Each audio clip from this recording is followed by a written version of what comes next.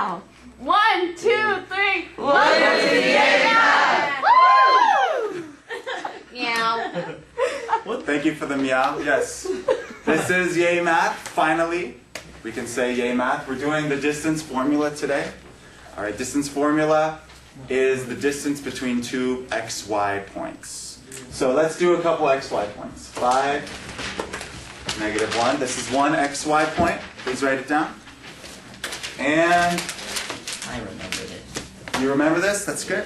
Does anyone know distance formula? Raise hand. 1, 2. Okay. 3. All right.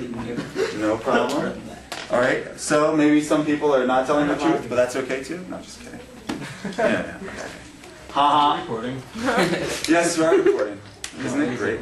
Oh I yeah. don't see the red. Yeah. Anyway, these are 2 points. What is the distance between these 2 points? Now, we could graph it and do all kinds of different ways to graph them and find the distance between. But there's a formula to find the distance between. The formula goes like this. D stands for distance. All right, let me get it up. A long square root sign. Okay. x2 minus x1 squared. I'll explain what these are in a minute. x2 minus x1 squared plus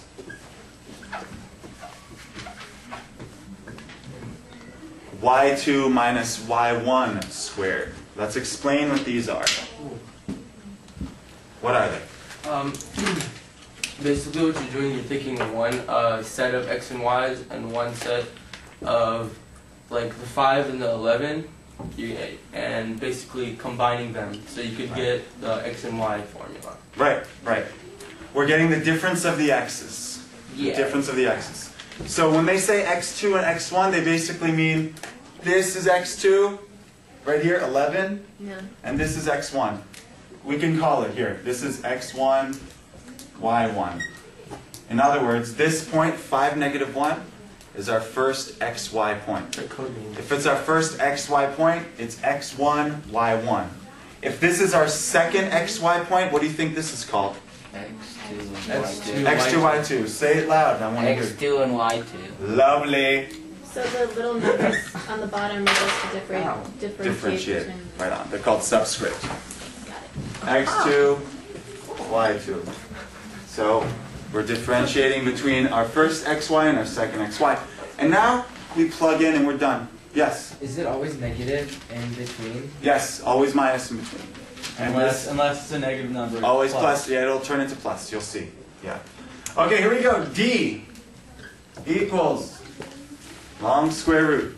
Who can plug it in? Equals 11. Yeah. 11. And then Oh, the 2 always goes first?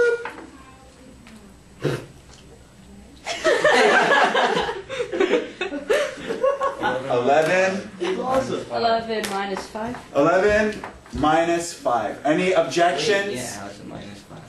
11 is x2. Yeah. Minus 5 is x1. Very cool. Minus, not positive. Right here. Oh, okay. Good. Good Why is it questions. x2? Never mind. I'm not gonna ask the question. It's fine. Why would you put x2 instead of x1? Is it just because It doesn't matter, and that's a fine question. It doesn't matter, by the way, which one you choose is x2, y2, or x1. As long as you have a minus and it's squared. Right on. Yeah, so it doesn't matter. This could have been x2, y2. This could have been x1, y1. As long as you don't put the x. As long as you No, I'm talking straight to her. Oh. Okay. Plus. What if you put the y and the x? No. That's when You can't do y and x together. Can't do y and x together. You have to do the x's together. Now y's together. What is y2 minus y1, please? Okay. Y2. 7 7. Good. minus. Minus. Where did the 7 from? Minus So it -1. would be plus 1. So Where- it would where be does the plus It seven- ends 1. up being Oh. plus because the negative minus the negative. Well, I'm standing in the way. 7 is x2, or excuse me, y2. Y2 minus y1 is -1. So it's minus -1. This will be plus, yes. Then can you just put a plus? It will be, yes. I just want you to see double negative first. Yes. Do you always have to make it d equals? Yes. Distance equals. Yeah. Okay. This is great. That's good. There's not going to be any other variable involved?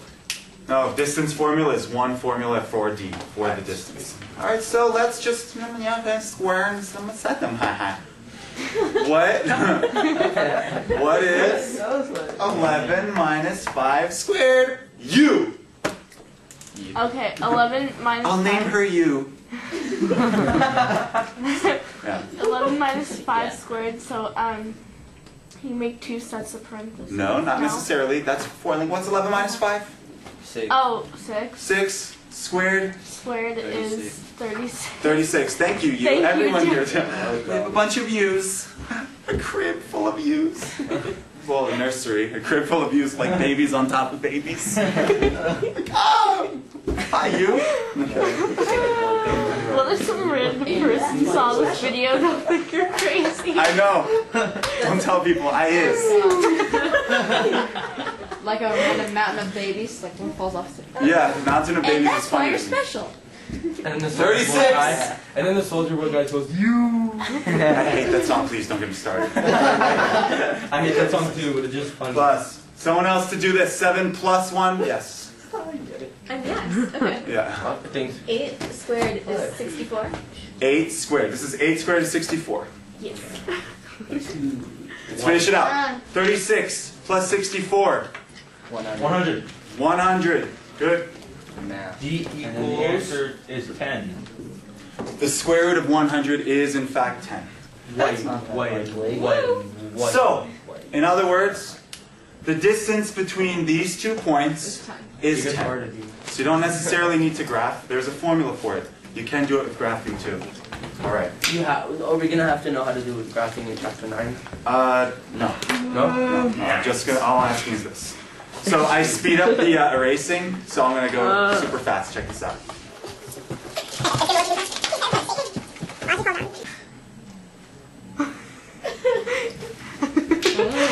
Stuff, dude. Special effects.